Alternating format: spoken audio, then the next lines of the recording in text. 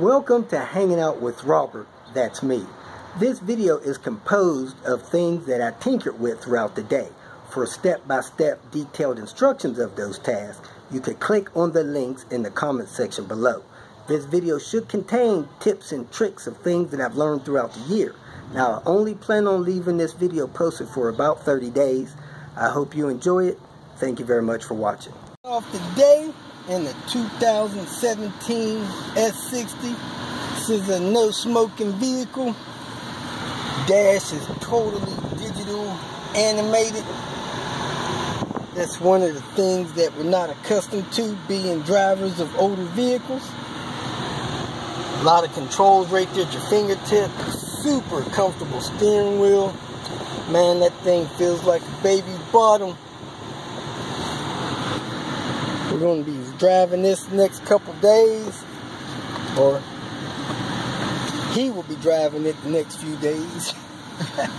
But we're going to do a review on it later on, so we can let everybody know how it handles. I thought it might have been a hybrid because it shuts down at intersections and stuff, but somebody said it's a auto off feature to avoid idling damages. So let's roll. I am working on installing a HOWR DVR multi-camera security system. As you can see, I already have 4 lights lit. That means I have 4 cameras installed already. I have 8, 9, 11, and 12. I'm going to complete the rest of the 16 system package here. Doing this in an effort to pay off Queen Bee.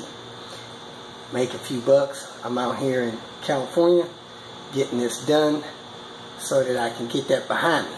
So you can order these systems through different suppliers, order however many cameras you need to cover the security points that you want to cover, and this will help you get this stuff installed. If the camera run with your Cat 5 is less than 300 feet, the Cat 5 coming off this DVR should power the camera. If you are in excess of 300 feet and your camera doesn't fire up on your monitor, you're going to have to power that camera separately. So that's what you need to know. In your home application or small business location, these cameras will work just fine off of the DVR.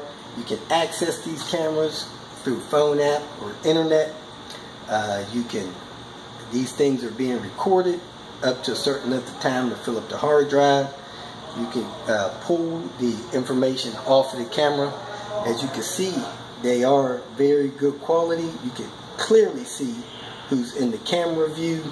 These things are very good quality. This is a good system to have. Once the wire is in place in the connection, if you don't have the punch down tool, you can actually use the tool that comes with it to press those down inside the connector. Just push them down till they're all the way down, and then trim off the ends of them with a razor blade or some other sharp item so that you can put the cap on them. But that tool right there can punch them down into the connector. Set it in a hard surface, push it down till it gets all the way in there, and do all 8 of them. You just got to make sure that you get these colors in the right slots, because there's no margin of error for having the wrong wire hooked up to the wrong connection. After they're all pushed down in there, you're good to go as long as you got no broken wires somewhere else. Now you got to remember that all 8 of these wires may not be used in whatever system you're hooking up. It may use 5 of these wires or 4 of them. At any rate, you got to make sure they're all hooked up right, because you often don't know which wire they use unless you start cutting wires, see which one falls out. For instance, in a normal Ethernet internet application, only 4 of these wires are used. I used to remember, but I don't anymore. So now I'm going to snip off the excess and put the cap on it. We are pulling in to the Canon center because we are going to take a camera course.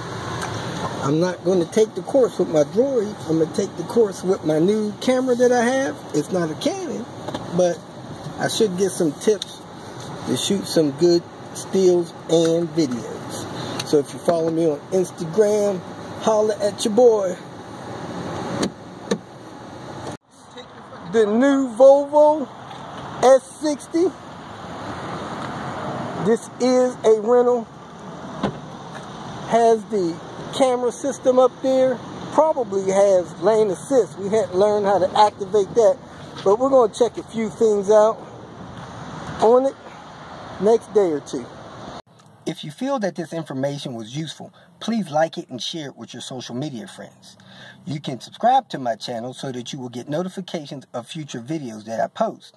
You can follow me on Twitter, and if you need to contact me directly, please visit my website.